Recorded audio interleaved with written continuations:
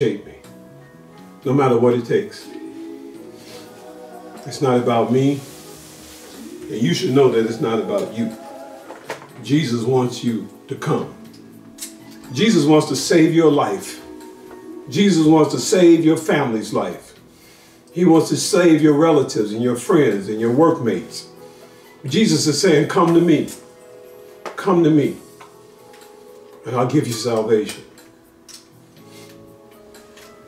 If you're ready to accept him into your heart, you need to pray with me right now and say, Lord, I'm a sinner, but I repent to you right now, all my sins.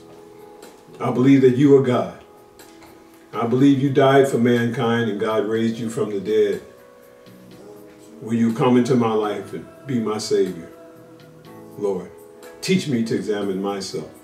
I'll follow you. In Jesus' name, amen. If you prayed that prayer, congratulations, you are a child of God.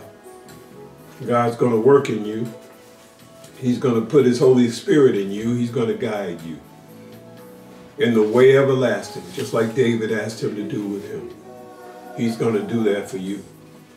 Get yourself a Bible, start reading it, let the Holy Spirit lead you. Get yourself entrenched in a church where they're preaching the true word of God. You'll be well on your way. There's going to be a lot of self-introspection along the way. Don't get wrapped up in yourself. Let God unwrap you, okay, and reveal what's really underneath. Let him peel the banana to see what's underneath your skin. Amen. And you'll be well on your way. You'll be well on your way. Now, we're going to, we are Spirit of Truth, and we're here for you. We're not in the building, but I believe we will soon be in the building. But soon is variable. You know, one day to the Lord is 1,000 years, amen. So I don't know how long. I'm hoping that it'll be sooner than later, but we are still waiting on the Lord. But what I'm saying is that you're welcome to come when he does put us back in the building, and we're preparing for that, one way or the other. So until then, we're going to, I'm going to do deliverance prayer, then we're going to pray out and let you all have your day, okay? Lord, we come to you now to ask you to remove these things out of our lives: blasphemy and obscenity, profanity, coarse talking, critical spirits. Spirits of jealousy, coveting, envy, murmuring, gossiping, selfishness, greed, gluttony, pride, and rebellion. Stubbornness, prejudice, racism, hatred, unforgiveness, unrepentant hearts, spiritual blindness, fear, confusion, contentions, resentment, depression, and anxiety. Revenge, superstition, help transgender children, remove procrastination, complacency, apathy. Lying in all forms. Liars cannot inherit the kingdom of God. Stealing, fraud, mental abuse, sexual, child abuse, spousal abuse, elder abuse, all these things are abominations. Domestic violence, murder, abortion, suicide, self-mutilation, selfish ambition.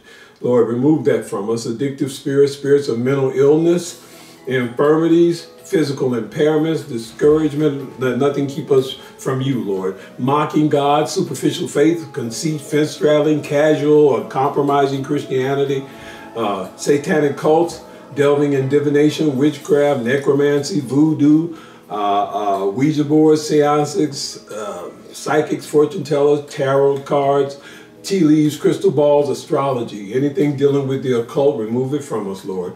And also homosexuality, bisexuality, adultery, fornication, incest, cross-dressing, pornography, whatever the media is pushing as being the latest big thing, Lord, remove that immorality from us.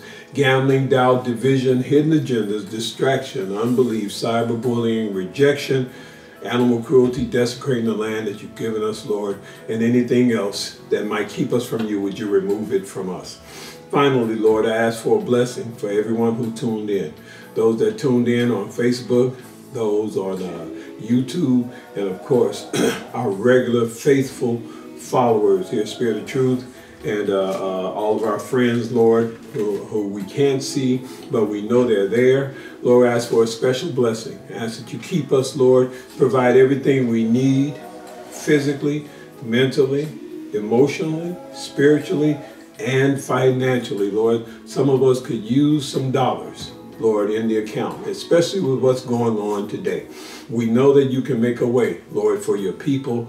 Lord, you said that you would increase our storehouses, Lord God, according to the promises that you've given us, Lord. So we believe on you, and I'm asking you to bless everyone that needs it, Lord, in their businesses, in their homes, Lord, to help their families, to pay the bills, keeping us afloat, Lord. We thank you, and we ask you to continue to do so for all your people, Lord, in Jesus' name. And now to him who is able to do exceedingly abundantly greater than anything we could ever ask or imagine, according to the power that's working through us, which is you, O Lord. We thank you for everything you've done. We ask you to be with us, Lord, until we meet again. Keep us healthy. Keep us in your word. Keep us sane in you. We love you, Lord, and we honor you. These things we pray in Jesus' name. Amen. God bless you, saints. You all have a wonderful day in the Lord. God bless you all.